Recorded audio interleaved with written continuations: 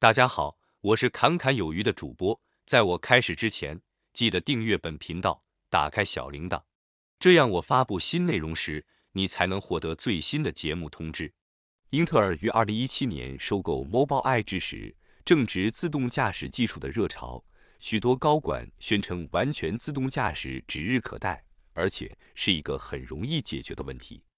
去年12月，英特尔宣布打算在2022年年中之前推动 Mobileye 上市。然而，由于市场情况动荡，该计划一再推迟。实际上，英特尔旗下的 Mobileye已不再仅仅是一家晶片公司。Mobileye 在基于地图、自动驾驶安全的数学模型、感测冗余等方案，在驾驶辅助领域独树一帜。为了从这些开创性的项目中获得真正价值，英特尔需要投入更多的时间和资源，而英特尔似乎对这些没什么耐心了。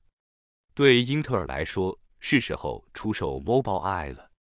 今年4月，路透社曾报道，有消息人士称 ，Mobileye 上市的估值高达500亿美元，这意味着 Mobileye很可能成为今年以来最大的科技 IPO， 也将是全球自动驾驶领域的最大 IPO。然而，其拖了半年才实施，这意味着 Mobileye 的 IPO 可能不存在什么合适的时机。时间越长，对英特尔就越不利。这种困境源于一种共识，即市场环境至少在1年内不太可能改善。业内人士表示，因通膨、全球增长放缓和东欧局势而陷入低迷的全球 IPO 市场将继续停滞。终于在10月底，英特尔旗下自动驾驶子公司 Mobileye 登陆纳斯达克市场开始交易，交易代码为MBLY。Mobileye 在首次公开募股 IPO 中筹集了8.61亿美元。高盛集团和摩根士丹利是此次发行的主承销商。承销银行可以获得额外的615万股用于超额配售，这可能会使筹资总额超过10亿美元，并使其成为今年第2大 IPO。Mobileye 在一份新闻稿中表示，他以每股21美元的价格发行了4100万股股票。该公司此前曾知道 IPO 定价可能在每股18美元至20美元之间。此次 IPO 后，Mobileye 的估值为167亿美元，尽管这比英特尔在2017年为收购 Mobileye支付的153亿美元要多，但与英特尔最初希望达到的500亿美元估值相去甚远。据悉，此次 IPO Mobileye 自身仅出售5%的股份，低于大多数 IPO 典型的10%至20%的股份，这减少了由于估值较低而造成的财务损失。根据提交给美国证券交易委员会的文件，英特尔将保留大量股份，包括 Mobileye 计划发行的所有 B 类股票。每股 B 类股票将拥有相当于10股 A 类股票的投票权，从而获得对 Mobileye 的控制权。与此同时，英特尔可以拿钱走人。但通过寻求对 Mobileye 董事会和决策过程的控制，英特尔是在两面下注，希望 Mobileye 能在长期内有所作为。英特尔执行长季辛格就 Mobileye 上市回应称， Mobileye 之所以 IPO 并不是为了融资，更多是为了进入市场。他们认为这家公司应该上市，这是让其潜力最大化的最佳方式。根据财务报告， Mobileye 本财年前6个月的收入为8.54亿美元，尽管比去年同期增长21%，但该公司公布的净亏损为6700万美元。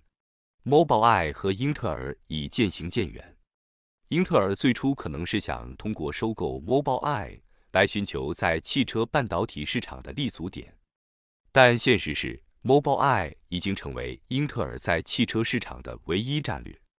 在这种关系下，英特尔没有任何空间开发自己的汽车晶片路线图，它也没有在两者之间产生任何协同作用。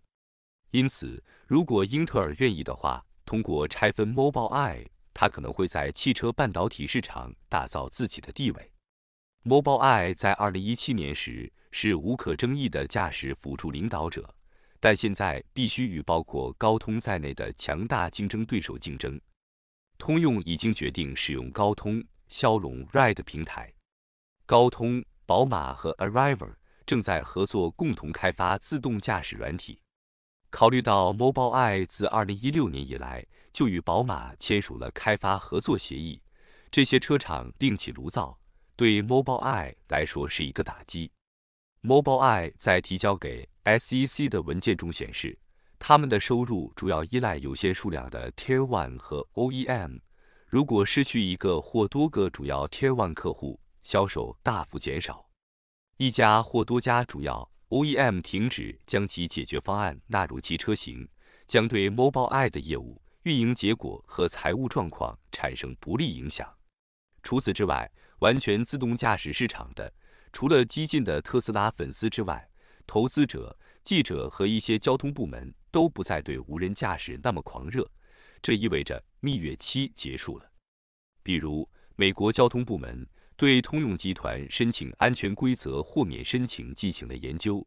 旧金山的2家交通运输机构9月要求联邦监管机构审查通用 Cruise 的车辆在城市街道上的表现。通用 Cruise 的表现让人无语，其堵塞了旧金山一些拥堵的街道，实在是考验着公众的耐心和安全。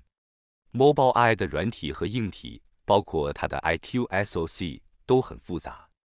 Mobileye 在提交给 SEC 的文件中承认，这些解决方案不时存在或可能存在，或可能被指控存在设计或制造缺陷、安全漏洞或其他错误、失败或其他不符合其规格或预期功能的问题。这些陈述听起来很复杂，实际上就是法律层面的甩锅行为。自主性是实现 Mobileye 长期目标的关键。根据招股说明书，高管们认为驾驶辅助的潜在市场总额为160亿美元，但预计驾驶辅助和自动驾驶的潜在市场近期将在400亿美元左右，长期潜力约为480亿美元。Bernstein 分析师认为 Mobileye 对市场预测有些过度乐观。虽然驾驶辅助几乎是近期机会的全部，但长期潜在市场总额偏重于完全自动驾驶汽车，尤其是机器人出租车。尽管 Mobileye 终于上市了，只是现在它以较小的估值出售了较少的股票。这意味着 Mobileye 首次公开募股并没有成为其母公司英特尔所需的一剂强心剂。这家传统晶片制造商对这家自动驾驶技术公司的投资并没有达到预期的效果。英特尔正在改造其核心业务，现在制造和装备更多的半导体制造工厂变得越来越贵。据悉，英特尔在北美和欧洲新建晶圆厂和封装厂，投资高达700亿美元。英特尔希望 Mobileye 上市后的收益可以为这些计划输血。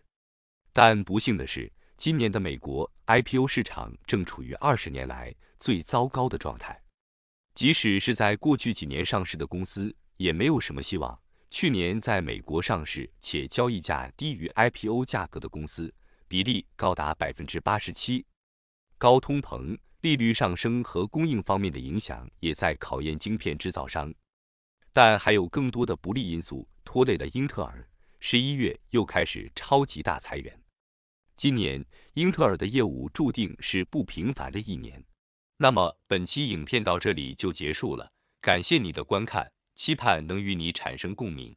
侃侃而谈，阔论有余。最后，请你点赞、订阅，这是对本频道最大的支持了，谢谢。